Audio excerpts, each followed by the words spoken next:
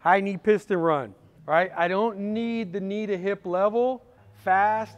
Make sure you're not lifting the heel, so I don't want you bending across the knee. Let's go, 10 yards down. Tap, tap, tap, tap. Beautiful, beautiful.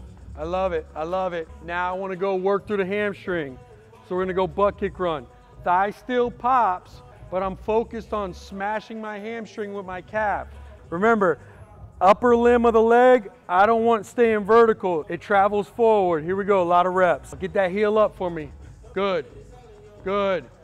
So let's go high knee butt kick. So I want that knee now up to hip level, right? But you're still lifting with the heel. Still fast motion, still soft on the ground. Make sure you're bending through the knee. Ankle stays cocked the entire time. Let's go. Yep, yep, yep, yep.